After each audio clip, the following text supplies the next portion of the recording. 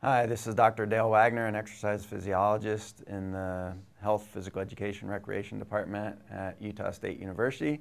We're here today in the lab to do a body composition measurement using air displacement plethysmography.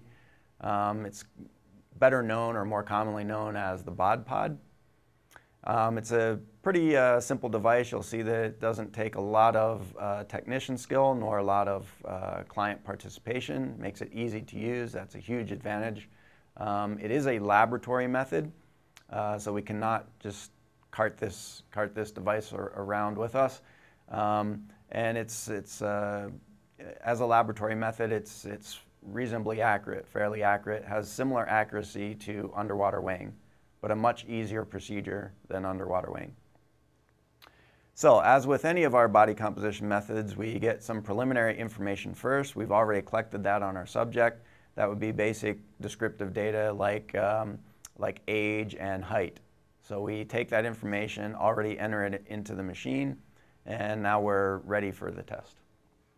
So as you can see, Jen, our client, she's wearing minimal clothing with a swim cap. That's critically important to this measurement.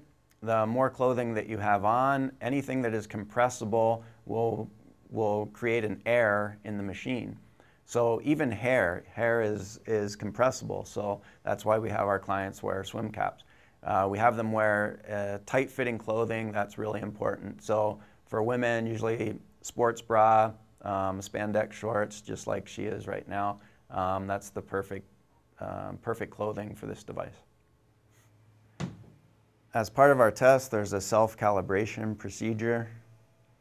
So what's really happening here is it's measuring the volume of the chamber while it's empty. And then if we put any object inside the chamber, like our calibration cylinder or a subject, that's going to take up a certain amount of volume. And that's really what this device is measuring. It's measuring volume.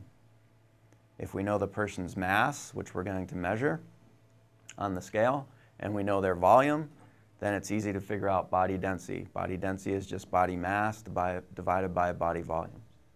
So we place our calibration chamber, or our calibration cylinder inside the chamber. Okay, and now we're ready for our subject.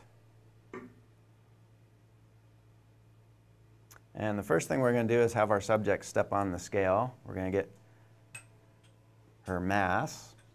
That's going to be critically important for us to measure body density. And now we're ready for the Bod Pod test.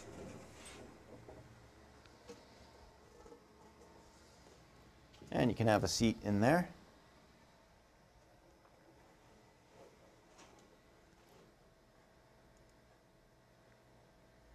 And it's a simple measurement. We're just going to have our subject sit calmly in the chamber, breathe normally. I'm going to close the door. The door is really only closed for about 20 seconds. And then we open it up and get a second measurement, and that'll be it. Are you ready? Yeah. Okay.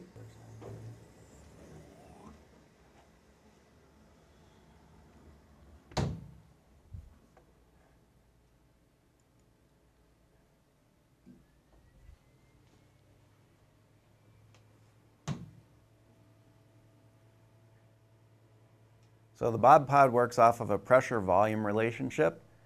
And we have a known pressure and a known volume in the chamber when the chamber is empty. And then, of course, once we put a subject or a person in the chamber, that's going to change the pressure and the volume within the chamber.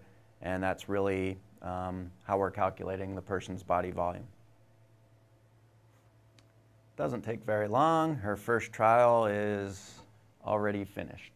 So we're going to open up the door and do a second one. Good? You okay? Yep, I'm good. And we'll close the door for our repeat measurement. And this will be it.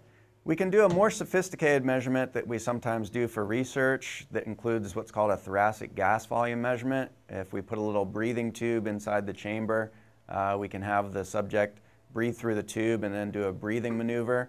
The purpose of this would be to measure the amount of air that is in her lungs.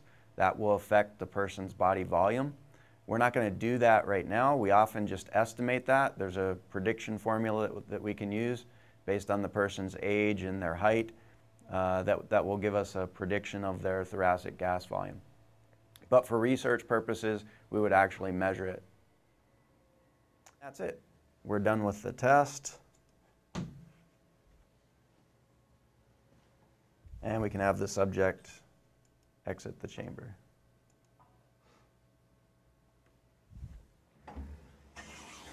Thanks.